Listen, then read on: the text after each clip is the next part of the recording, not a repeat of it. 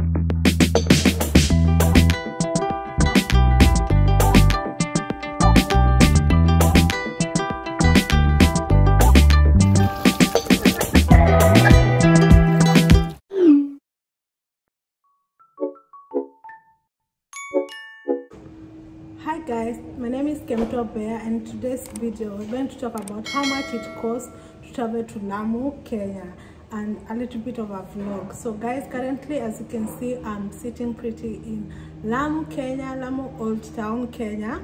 It's actually a historical old town. It's one of the oldest towns in Kenya. Not much has changed. So I get a lot of questions of how I travel. But before we start, before I tell you all the gist, all the tea of how much it costs to travel to Kenya, to Lamu, Kenya, actually, give this video a big thumbs up. Support the channel on PayPal, Patreon, Western Union, Sendwave, all the good stuff. Links will be down below, or you can just use my PayPal email address here.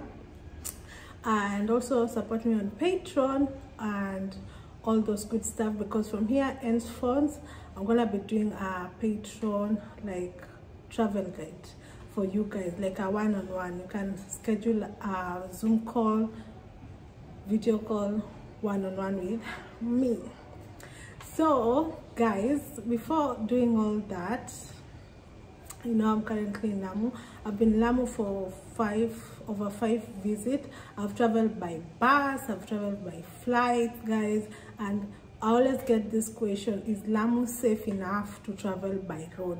Guys, I attest it is. I've traveled 2 times right now by road from Nairobi to Lamu, and I'll tell you why. And before that, please catch up on all my Lamu vlogs. I've put them on a playlist.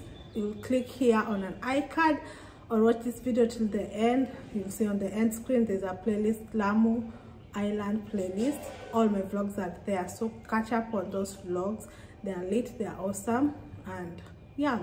So let's get on. We're going to talk about flights if that's what you want. We're going to talk about the budget, like budget travel, experience travel. We're going to talk all of it, and I'm going to tell you about flights, fare, the cost, the bus fare cost, which bus to book.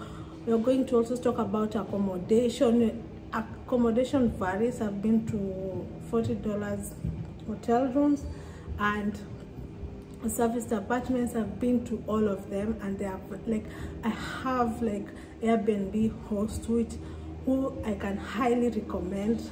Highly recommend. The internal travel, the activities you can do here while you are here. There's so many activities apart from the beach. There are so many activities you can do actually here, and the total of everything costs everything. I'm gonna put it all for you to see. You know, like Lamu, means of transportation is by boats, because they actually know like roads, they actually know cars here, so boats and donkeys. And also another thing I'm gonna be talking about, how can I forget, food. So this is actually the ultimate guide to traveling when you have no money or you have money. I've had so many questions related to travel, guys. I've got so many DMs, emails telling me, how do you afford to travel? How do I afford to do this? Why I travel? How I manage to travel? Where I have traveled to, and a few other curious questions about travel. Yeah, and after a while, I've come up with 2 personal conclusions. First, perceive traveling to be so expensive, and second, others are just afraid to travel on their own alone. Just like anything else in life, if your why reason for traveling is strong enough, you will find a way to do it. Make it a priority and do whatever it takes to make it happen. So let's dive in by ways you can come to Lamu from Nairobi. So there are 2 ways, actually, or 3 ways. But I'll tell you the ways that I've traveled with. I've traveled by flight. So you take a flight from Wilson Airport. I've flown with Skyward Express or Fly 540 or Jumbo Jet. Actually, they are flying to Lamu, straight from Nairobi to Lamu. So the flight will actually cost at around 130 USD. That's like 14,000 Kenyan shillings, the cheapest I've paid to and fro. So that will be 14,000 Kenyan shillings, and the flight is usually 1 hour. Yeah, 1 hour at most, or sometimes 1 hour and 15 minutes if it's gonna stop over in Malindi. So another way you can come to Lamu is by bus. By bus, it varies, but mostly if you don't have any stops, it usually takes 12 hours. But there's a time I took 16 hours one way. So by bus, it's 4,000 Kenyan shillings to and fro. So that is one way, it's around 2,000 Kenyan shillings. In USD, it's around 37 USD to and fro. The bus services I used from Nairobi to Lamu, I used bus car, and they're on Accra Road actually.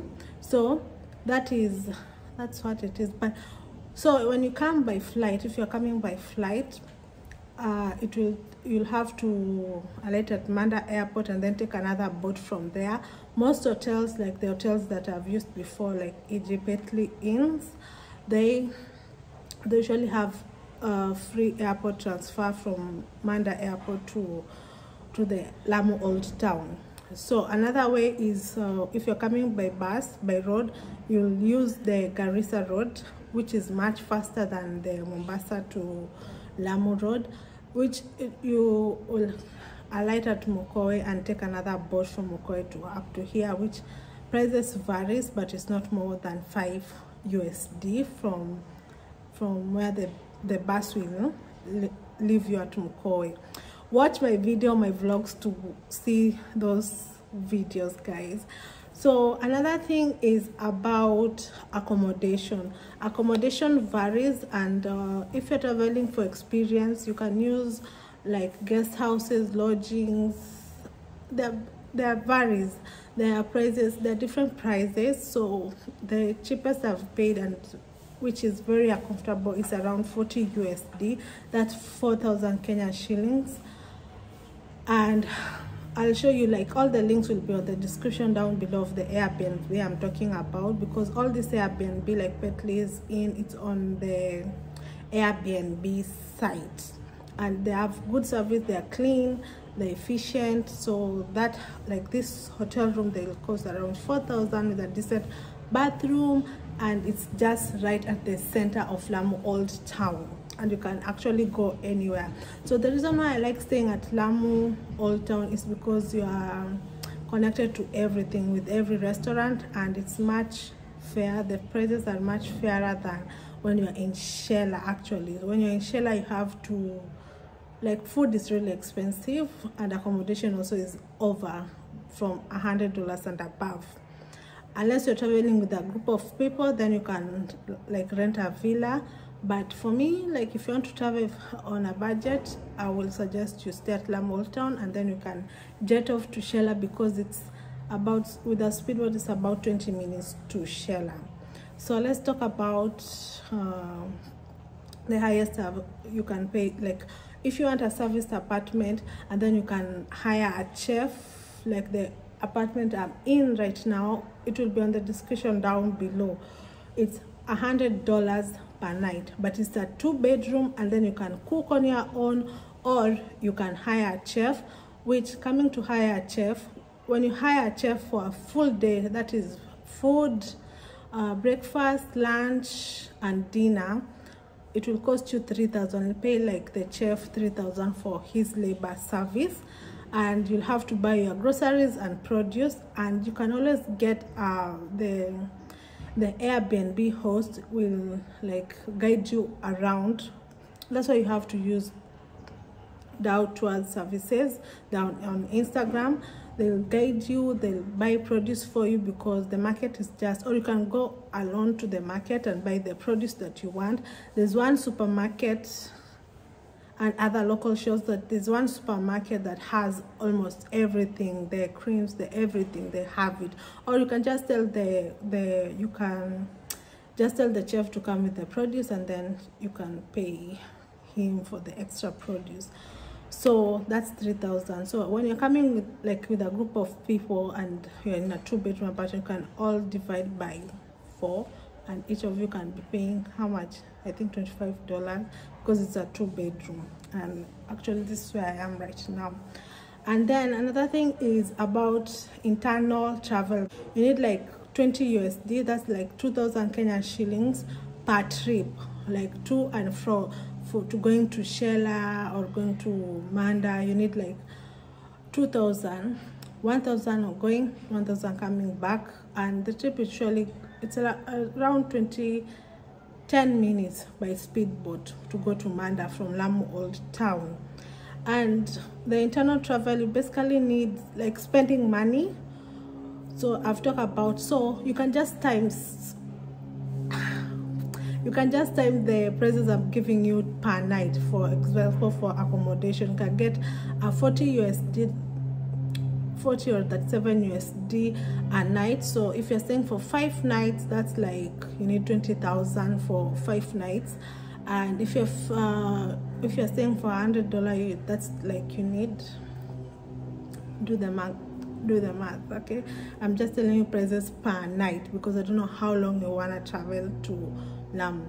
So yeah, so spending money, you need like for food and things to buy miscellaneous, you need like 30,000. If you're staying for like 5 days and more, you need like 30,000 Kenyan shillings to buy groceries or to eat out. Guys, I'll suggest, like if you're in Lamu Old Town and you're on a budget, you can eat actually at Mangrove, the local restaurant. They have really fresh, really good food. They have lobsters, they have fish of the day, catch of the day, they grill. They have really good food, and the food costs $6. That's like $600 plus the drink you're drinking. Like their drinks are like $200, so $2 200 Kenyan shillings. They are really affordable. But if you want high-end like places to eat, like House, the food is actually around $20 to eat like a full course meal.